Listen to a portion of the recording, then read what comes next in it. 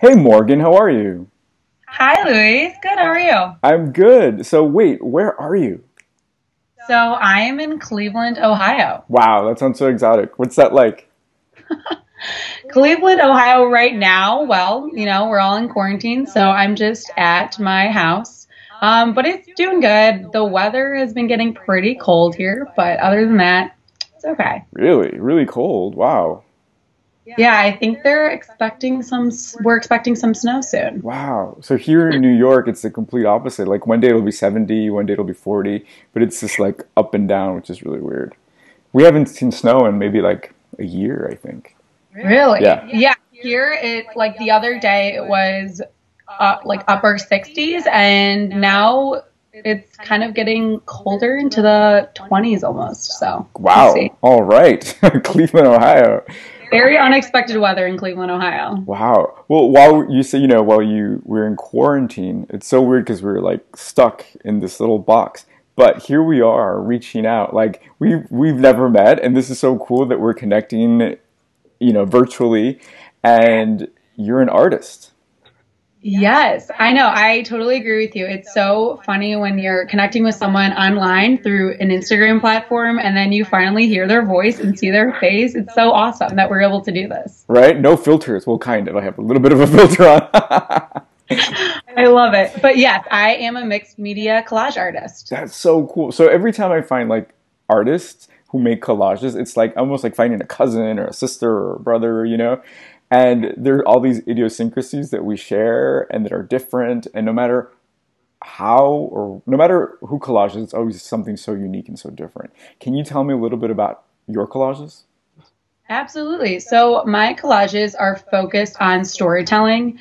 I know when a work is complete is when there's a story unfolding in front of me. It's almost just like a feeling where I need to stop and I'm like, oh, there's a story there. There's a narrative.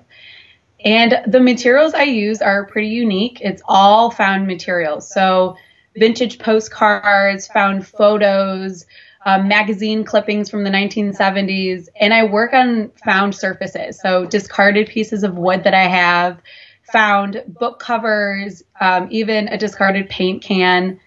And even the paint that I use is found house paint. So family and friends who are like, this house paint's been sitting in my basement. Morgan, do you want to use it? I'm like, absolutely.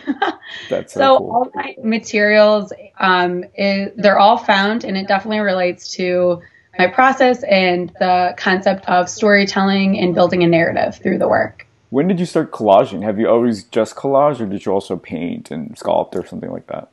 Yeah, great question. So I started collaging completely by accident.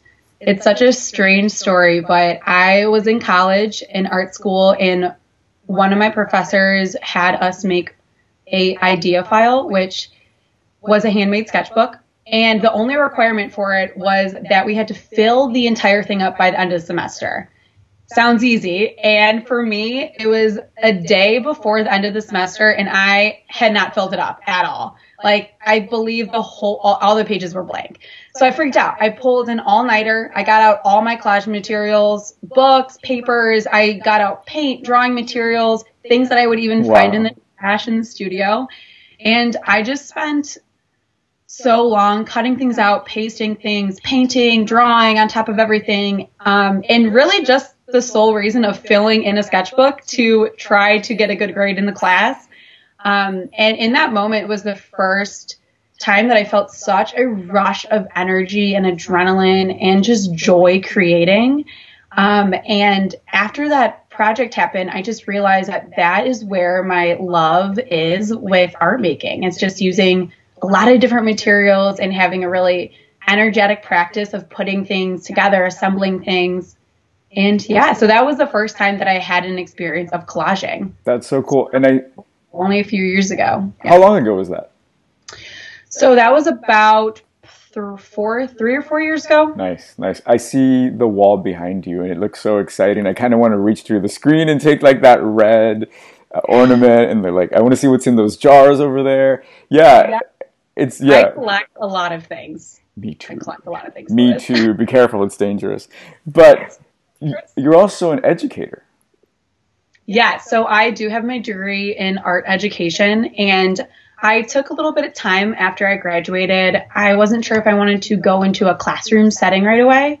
And I realized I actually wanted to have a little bit of a different experience before I think about being a classroom teacher. So I started working at the Museum of Contemporary Art as an engagement guide. And I've led tours there. I've created activities there for our learners at the museum. So yeah, I really enjoy the work. What age range do you work with? That's a great question. So it really depends. I have a lot of experience leading tours and creating activities for more of a younger age group or middle school age group. But through this past 6 months of being at the museum, I've had more opportunities to work with teenagers and even adults in the process. Nice. Right now, there's so many teachers scrounging for resources to engage their kids with art. So I think right now is such an important moment for artists to kind of step up and invite people into their studios, and not necessarily for free. This is a great opportunity to find a new gig, a new profession. So it's a fun place to be. So it sounds like you're already on your way. Yeah, definitely. And I just recently created a making activity for the museum, and they're going to post it on their website soon. So it'll be a making activity for anyone, any age. So I'm thinking that's going to be in the next couple of weeks that they'll post it on their website. But yeah, but it is also a great opportunity for people to share resources and information. Nice. Well, I was so drawn to your page. I've always been drawn to your page because it's so clean and there's really it's a dangerous word, but there's a beautiful aesthetic to it, right? Like it's very clean, very, very methodical. And you have a staple signature where you use your notebook as kind of your substrate or your frame even. How did that come about? Yeah, so that came about in kind of a random way. I wanted to spend more time in my studio. And I'm sure a lot of artists feel similarly. And I realized my studio is in a basement. And sometimes it's just tough to spend time here during the day, during the motions of life. So I started a 100-day project for myself. So I bought a sketchbook, which is the sketchbook that usually appears in my Instagram page. And I started making these little assemblages that only lasted about maybe less than 30 seconds each day. And so I would record the video of me assembling materials together to create almost like a temporary collage onto a sketchbook page. And I would post the picture on my Instagram to kind of keep myself accountable, honestly. Yeah. And then I would kind of wipe away the materials and then start fresh the next day. Nice, nice. And do you listen to music, or what's going on around you while you're working? Yeah, it really just depends. Sometimes I work in silence, which kind of sounds a little bit weird, but I will usually listen to some indie rock music or any type of music. I'll put on a podcast once in a while. Nice. Yeah. Fantastic. When you're working, what's your process like? Yeah, it ranges. Sometimes I do meditate and it's kind of quiet and I'm just into the process. But I listen to a lot of music, and I listen to a lot of like sad melodic music that, because I'm usually alone, I can just like belt out, as I'm working, and it feels really visceral and it's exciting. That's what I usually do. One thing that I saw that you did that I've also done, and it was so exciting to see this because I know like people are going to love this. You did a collage kit. Can you tell me about this? Absolutely. So here's a little example. I'm so not sure if cool to see it. So I wanted to celebrate World Collage Day. I've never celebrated World Collage Day before, but World Collage Day is this upcoming May, on May 9th. And I was trying to think about what I can do for this day. And I realized that I have so many materials in my studio. Oh my gosh, from yarn to pom-poms to 100 different types of papers that are textured. I have a whole box of old photographs, and I just decided to put these little things together in a handmade wax little kind of pocket. And I was really thinking that only a few people would be interested. Like I really was not sure what was going on. But I decided to make 5 of them and then start to sell them through my Instagram page. And a couple goals of that was just to spread the awareness of World Collage Day, offer people an opportunity to support an artist during this time, and then also spread some joy, spread some love, sending a little package of just fun, colorful materials that maybe those are new materials that someone hasn't worked with before. And just yesterday was the first time that I posted the, hey, like sell like 1 month to World Collage Day, pre-order your mini collage kit. And I got a lot of wonderful responses. There was about 20 plus people that reached out to me saying like, I'm interested. So that was really exciting to hear. That's so exciting. That's so important because I think people, when they see that you're an artist, there's a certain mystique to being an artist and they don't know how to kind of reach out and say, hey, I'm interested in your work. How can I buy this? So as an artist, we really have to create those bridges. And you've done an amazing job of doing that through these kits. So if you're listening to this and it's a month from now, you can tag both Morgan and I, and you might win 2 packs of the collage kit, one from Morgan and one from myself. So tag us, message us, let us know. And if it's past this time, how does someone find your collage kits?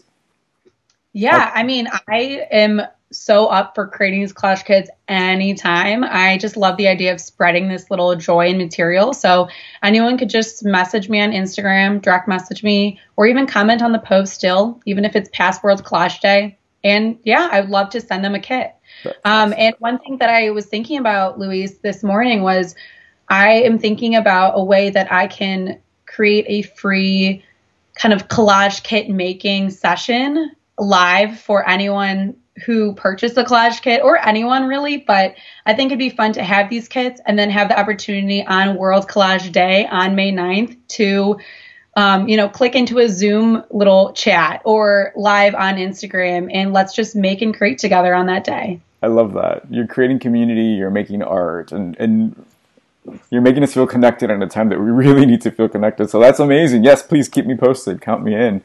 Now, let me ask you, what was your first art experience that you had that you realized, oh man, I'm an artist?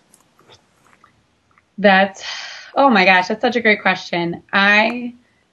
It wasn't until I transferred into the art department. So I switched my major my junior year of college. So what were you studying before? Yeah, so I was in early education. I had a passion for working with kids and children, and I wanted to be, in my head, an early ed teacher. But I was also just an art person.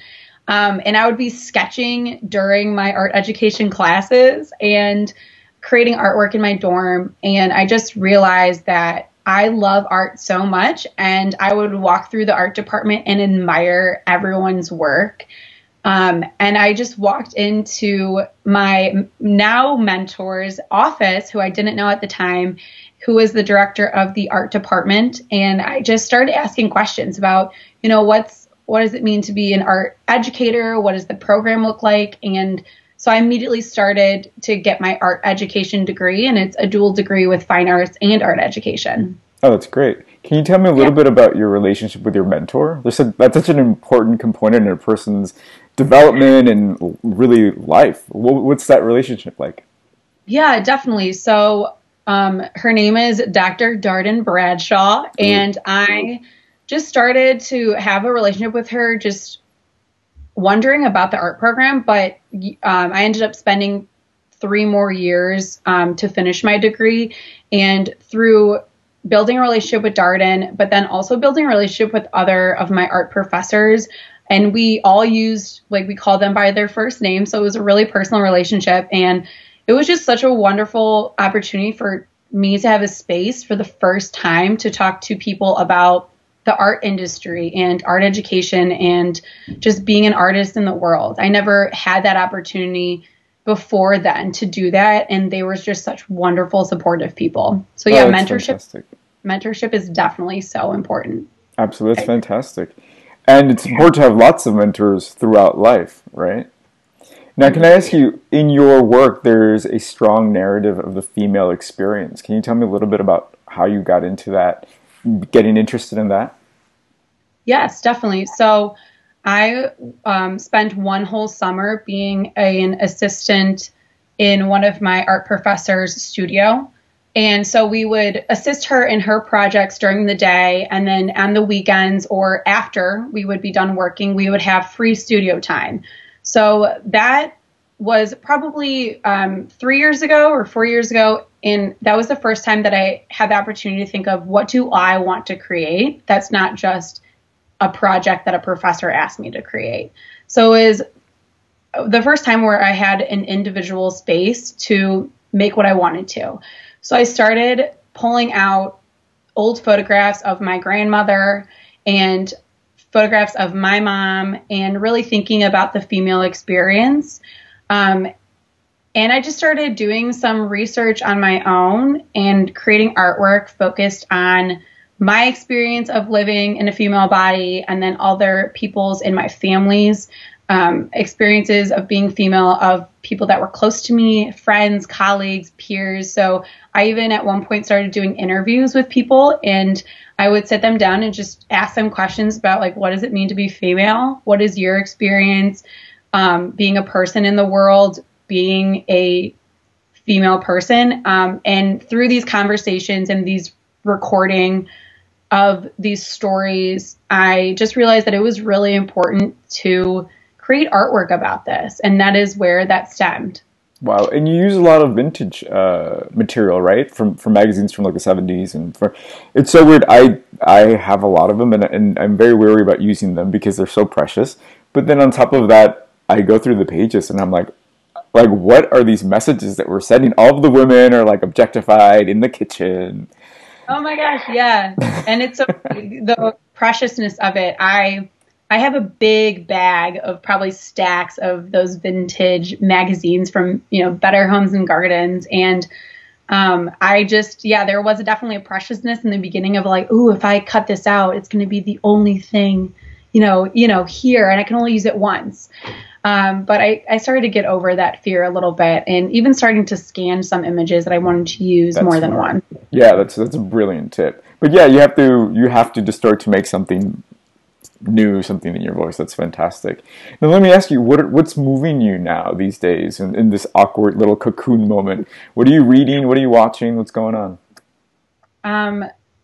That's a great question. I would say what is moving me is just human connection and kindness. Although we're in a space right now that we're quarantined and we're, told to stay inside, the moments of connection, whether that be through social media, but also just through waving at neighbors and starting to just, I don't know, I feel like we're all in this at this time, and there is a need to want to connect with another person. So what's moving me right now is honestly just going on walks in my own neighborhood and seeing a lot of people that I would normally not see, and just waving to them, saying, hey, how's it going? How are you doing? Going to the local parks around me, and they're crowded, not in a way where, we're keeping our 6 feet, but there's people there. And it's really nice to see people in my community come out of their homes and us just, there's just a feeling. And I've just experienced a lot of kindness, and that is really what's moving me right now. That's amazing. Yeah, I think it's really interesting. In New York, everyone's in quarantine, but there's still a lot of people out. It's really serious. But I feel that because we live in a world that everyone's in such a rush, and now that you have this mandatory excuse to stay home, people are like, oh my God, finally, I get to go enjoy my park. I get to go take a walk. Like, that's not something that was encouraged or part of our culture, really. So it's nice to see people, reaching out in that way. But yeah. Yeah, it has definitely changed my mindset about going on more walks and going outside and spending more time reflecting and being with myself, but also taking those walks or going to the local parks. Like, I think after when this is all done, I would want to have that a part of my routine still. Absolutely. Where would you go travel after this? Oh, well, I had a trip planned to teach English in Prague in the Czech Republic, and I was supposed to leave in the beginning of May, and I had to cancel that trip for now. So that is still a part of my goal of being just a person before I get a full-time job teaching. I want to teach English in Prague for a year and have an experience of traveling and just getting to know the world a little better. So that will be postponed. I'm sure I will go maybe even next year. I'm not going to put a set date on when I'm going to go, but the program that I'm working with is really flexible as to us being comfortable when we want to, take that leap. That's fantastic. Oh, it's going to be, what a great opportunity that'll be. Yeah. What about you? Do you have any travel plans thinking outside of this situation? I also had plans in June for my birthday. My husband and I were going to go to Paris and a few other places, but that's been canceled for now. But I think I want to go to Mexico after this. Temporary canceled. Temporarily canceled. But I think after this, I really just want to go to the beach. I just want to go to the beach and hang out with monkeys or something. I don't know. But I don't know. But, well, Morgan, thank you so much for chatting with me and checking in. And I'm so excited to see you on Instagram. And I will add your link to the show notes so people can follow you, get a kit, and keep in touch with you.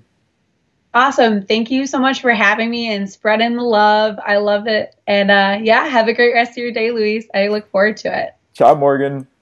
Bye. Awesome. How did that feel?